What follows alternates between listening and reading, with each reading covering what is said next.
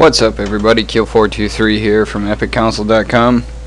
I'm bringing you part 4 of the RGH2.0 install tutorial. This video should be pretty short. It's simply consists of dumping the nands and flashing the Coolrunner. Let's go ahead and we're working on a Falcon here. So I'm gonna select Falcon. Oh, it seems like my mouse is about to die. That's pretty much all we need for the time being. I'm gonna go ahead and start reading.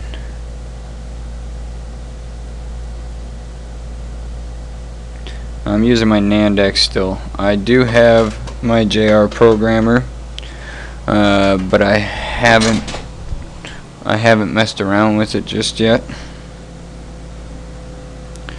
But one of these days I'll actually get to it.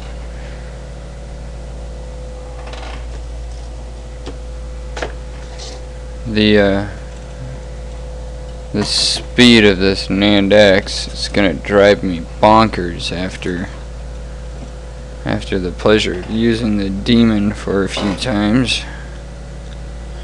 The Demon dual NAND by Executor is just ridiculously fast. I was able to read in like 20 seconds, write in about 25, so 40, in the time it's going to take my nands here to read this thing once, I could have, with the Demon, read it twice and wrote to it and still had time left over. So this is the gist of what you're going to be looking at for this video for the most part. I'm going to go ahead and pause the recording and let it run its course here. Just about done. Oh, it's read number 1 done. I should mention that I have my nands hardwired to the motherboard. The motherboard is plugged into the power supply plugged into the wall, but the console is off. Do not turn your Xbox on with the nands hooked up to it. There's a 99% chance you're going to burn out your nands. I also have my Coolrunner plugged into my nands, not installed to the console. The next part of the video will be showing the installation process of the Coolrunner. So if you're gonna install your Coolrunner into the console and then program it, you want to make sure that you switch the switch on it to program. That way it kicks the power supply out. You don't overload the power. So I'm gonna let this run its course again here, and I'll see you at about 3F. Alright, I'm back. That's read number 2. Both reads are the same. Nands compare. Nands are the same. Now that we have the retail NAND read, it looks like this one's on oh, this stupid mouse. You can see right over here in your 7BL, it's 7BL patch 0 is 14719, 7BL patch 1 is 14699.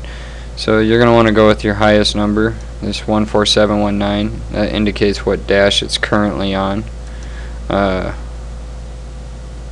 neat. 14719 requires RGH 2.0 in order to RGH the console. So we're up here and we got the RGH2 selected, and now we're going to go ahead and flash the Coolrunner. Now you see there's all these different settings here that you can go with.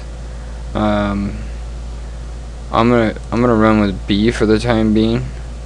They say that all of them will work to an extent, and you're supposed to try them all and find the one that glitches best for you.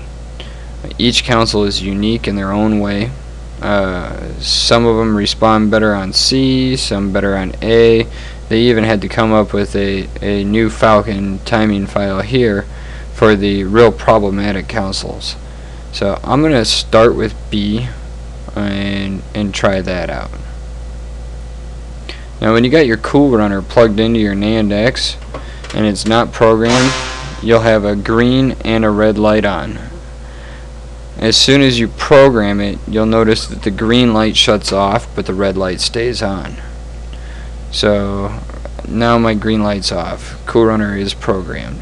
So at this point I'm going to create the ECC. And see, it goes through all of its coding down here. ECC is done, written into output image blah blah blah. Now I'm going to write the ECC. Now the next step after this is going to be to go ahead and install the Coolrunner and get it all wired up.